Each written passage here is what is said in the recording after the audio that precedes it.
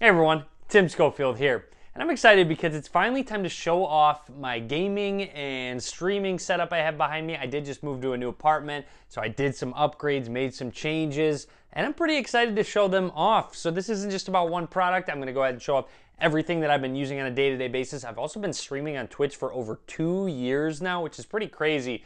Built a great community there. I can link to that down below, but also show off what I'm using while streaming, including my desktop, my different peripherals, my monitors, all that good stuff, and potentially give you some ideas for Christmas gifts, etc. So let's go ahead and get started on my gaming streaming setup tour.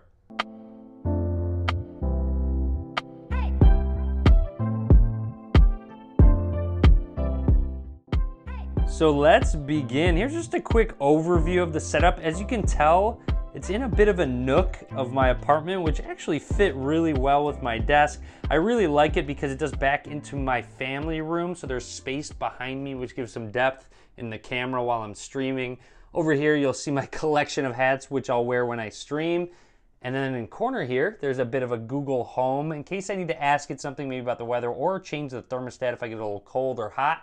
So let's go ahead and talk about all of the different things I've added and I use on a daily basis throughout my desk setup when I'm gaming and streaming. Let's begin our tour with the headset I have been using, and this is the Turtle Beach Elite Atlas Aero headset. And Turtle Beach is actually the sponsor of the video, so big shout out to them for sponsoring.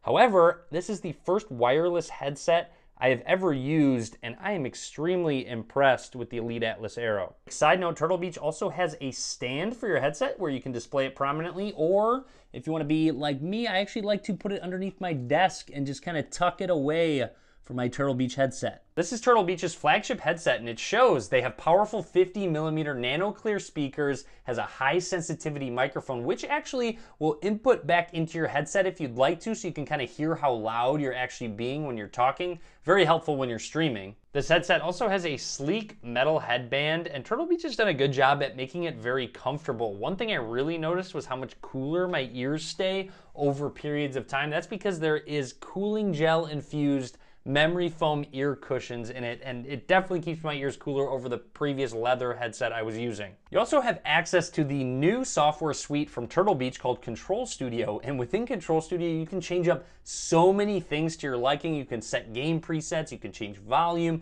you have a game spatializer, you have superhuman hearing where it can boost up your hearing. This also includes Waves NX 3D audio and a built-in equalizer. And yes, I will be linking to all of these products in the description, link to the Elite Atlas Aero down below. Moving along, let's go ahead and check out behind the headset. So here has been my main desktop. This is the HP Omen Obelisk, and it has been crazy good for me, especially when streaming. I find that streaming is super intensive, so it's a good way to test it out. And as you can tell here, I actually have a separate video I'll link to down below, so I don't want to go too in detail, but this is the RTX 2080 Ti coupled with an i9 9900K processor, which is water cooled, as you can tell. It does have some controllable RGB lighting, 32 gigs of RAM, and has just been crazy quick, crazy fast handling all of the latest games. That's the HP Omen Obelisk. Moving along, this has been a big upgrade year for me in terms of monitors, and you'll notice they really aren't held up by a stand. They just have the one arm connected, holding up both of these two monitors. This is the Vivo monitor stand, which I will link to down below. Just bought it off Amazon, just checked the reviews, made sure it works okay, and I've been very happy with it so far. Here's just a quick look behind the desk, showing off the two arms, and you can really place them however you want. I just found that I liked having a vertical monitor next to a horizontal one. Our first monitor is the one that I game on, and this has been my favorite monitor I have ever used. BenQ did send it over for a review, and that review is coming very soon, so stay tuned. However, I will say this is the BenQ EX2780Q gaming monitor, and this is BenQ's flagship gaming monitor with 144 Hz 1440p, and that is the complete sweet spot for me in terms of gaming in 1440p resolution at that 144 Hz refresh rate.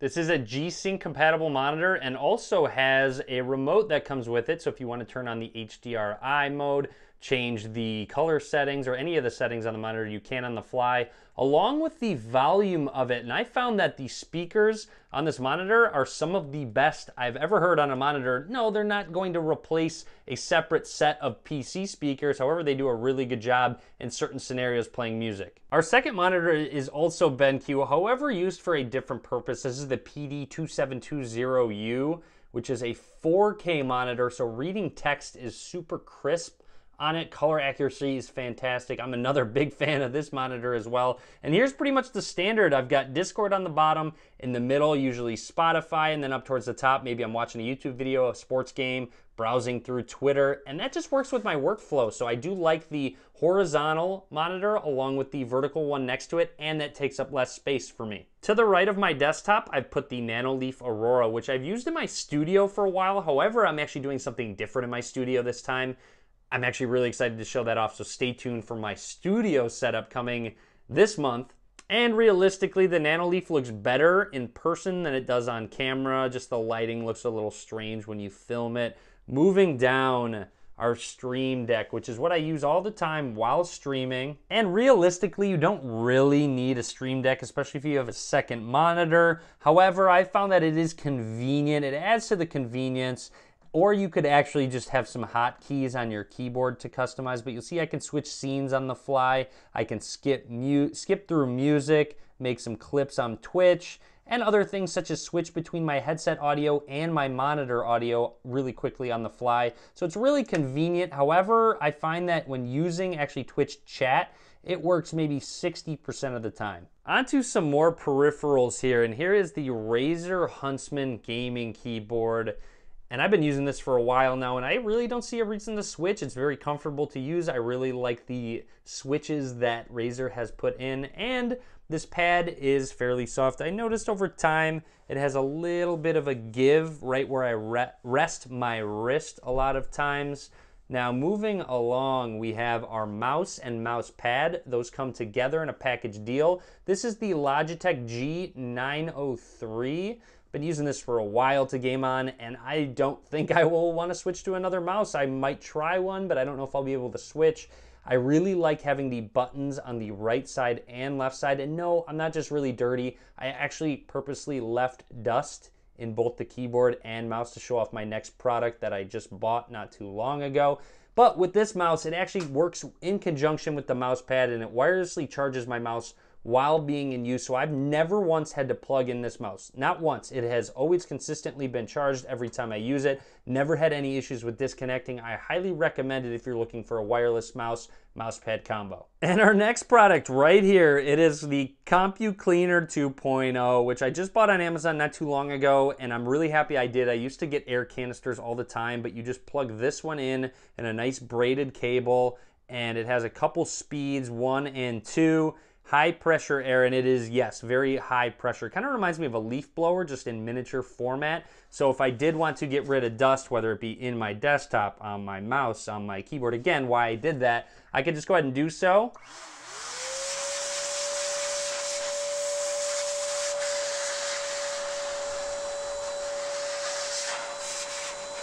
And as you can see, I don't have to deal with any of the compression of the canister where I have to do it in short bursts. I can just go ahead and use the air coming out of it. Sorry if that got too loud. I will go ahead and bump it down in the editing process. And of course, can't forget the microphone I use while streaming. It did come in a set with the arm and the pop filter. The arm itself is a little flimsy. However, it hasn't actually broken on me yet, so I haven't had a need to buy a new one. But I am using the Blue Yeti microphone, which I've been really happy with. My audience has been really happy with, so shout out to you guys for giving me feedback when I tested it out. So that is kind of what I've been using when streaming on Twitch and playing my video games with friends. Can't forget the webcam I use to stream, and I have it going right now live, and I do use Streamlabs OBS software when I do stream on Twitch. And shout out to all of these people for actually following on Twitch. Now, with the webcam, this is the Logitech C920, which has been solid. It does shoot in 1080p. It does the trick for streaming. I would never shoot an actual video. It doesn't really handle exposure very well. I really have to play around with it with a lot of light going on. Can't forget the chair, and this chair is crazy comfortable, highly recommended. It is a little expensive, but I do think it's going to be something that I'll be sitting on for a long period of time. And this is the steel case gesture chair. You can really customize so many things with the length of the arm, the height. The headrest actually moves back and forth, just how comfortable you want to be, and you can change how easy it is to lean back with the back of the chair. So again, a really, really high premium chair that does have a high price point. My desk is a Flexi Spot sit stand desk, so I can actually change the height on the fly, up and down, however I want. And then of course, attached to my desk is a light strip, and this is a Yeelight light strip that they sent me a long time ago. You can customize the colors if you want to, and I finally found a use for it. Not the prettiest yet, but in the corner I have my surge protector, and I actually decided to buy an Amazon Basics 12 port one, so I'm actually gonna consolidate 2 surge protectors into one. Definitely a good investment for me, just kind of lets me know that I can put all of my plugs in one place and easier for cable management. All right, so that's everything I wanted to cover in my gaming streaming setup video. Wanted to go a little vlog style, so hopefully you kind of like it. Be sure to drop a comment, let me know if you have any questions, or let me know what you think of this setup, how I can make it better, anything like that. And that's overall it. Hopefully you enjoyed it. Be sure to click the thumbs up button. Be sure to subscribe as well. A lot more setup and other videos coming very soon. And as always, guys, thank you very much for watching.